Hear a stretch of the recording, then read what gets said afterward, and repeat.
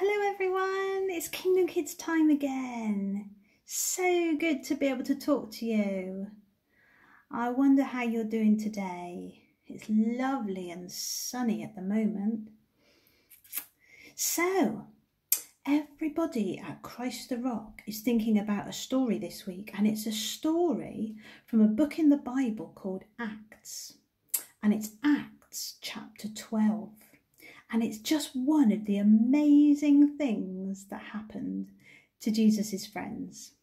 So, all of Jesus's friends had got together to pray. And they were praying because a terrible thing had happened. Peter had been put into prison. He'd done nothing wrong. He was in prison just because he was a friend of Jesus. And so I wonder what his friends were praying.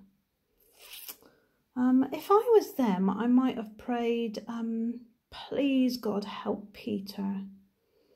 Or please God let them be kind to Peter. I don't know, what would you pray if your friend was in prison? The Bible just says they were praying. So there are Peter's friends. And here is Peter. He's at the jail, look, with some very mean-looking guards who are guarding him. And he's all chained up. And it was night time. I think Peter was asleep because the Bible says that an angel gave him a nudge and said, "Wake up, Peter. Get your clothes on. It's time to go." And Peter jumped up and his chains fell off and he followed the angel. And the angel led the way and they just walked right past the guards. Come on, Peter. Right past the guards they walked. I wonder if Peter felt scared. Maybe he didn't because he was with an angel.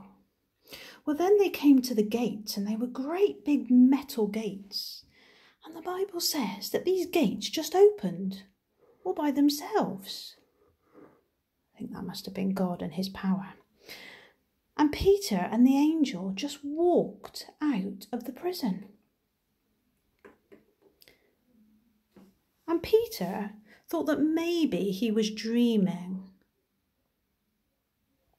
But then the angel said, "Time for me to go. Bye."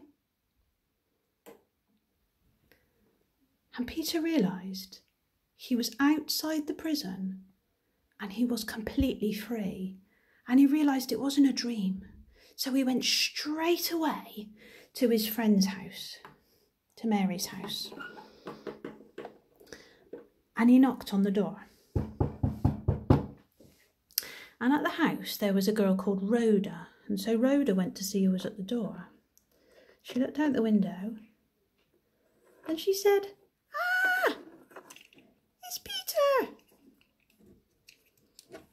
She ran to tell the others. "It's Peter!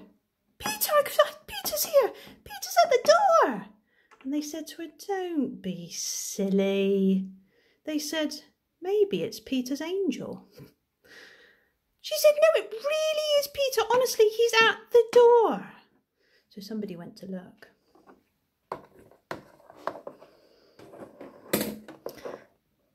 "It is Peter!" And so they let him in. And they were all so happy that Peter was free. He came in and he told them all the story of what had happened. How God had sent an angel and his chains had fallen off and the gates had opened all by themselves and they just walked out past the guards. And they were all amazed. I wonder if they had a piece of that nice chocolate cake. I think Peter probably needed a piece.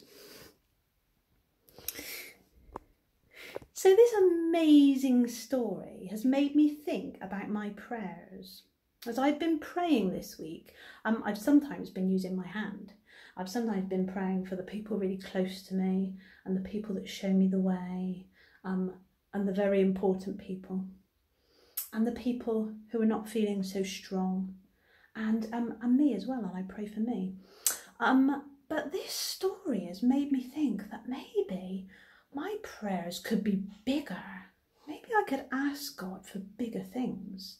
Like his friends who were praying, I don't think they prayed, please God, will you send an angel to break off his chains and then miraculously let him walk out of the prison and be free again. I don't think they were praying that. They definitely weren't expecting that to happen, because when he knocked at the door, they didn't believe it was him, did they? It's made me think our God is just so amazing. The Bible says in Luke chapter 1, verse 37, that nothing is impossible with God. God can do absolutely anything.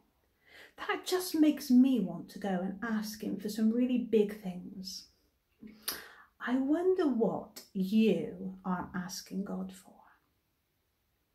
It's been great to talk to you and share this story with you. I'll see you soon. Bye-bye.